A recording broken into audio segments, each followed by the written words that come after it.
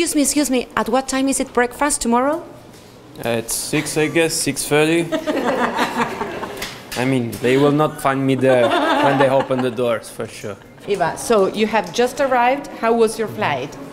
I will actually, from Vienna, it's just 3 hours by car, yeah. Ah.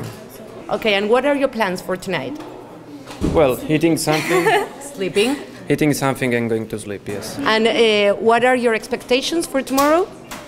Well, you know, as you said before, the main thing is to achieve what we focus on. So, just to reach the targets we have in matter of dancing, what we want to deliver, what we want to develop in our performance, and that's the best thing we want to reach and achieve. So, yeah.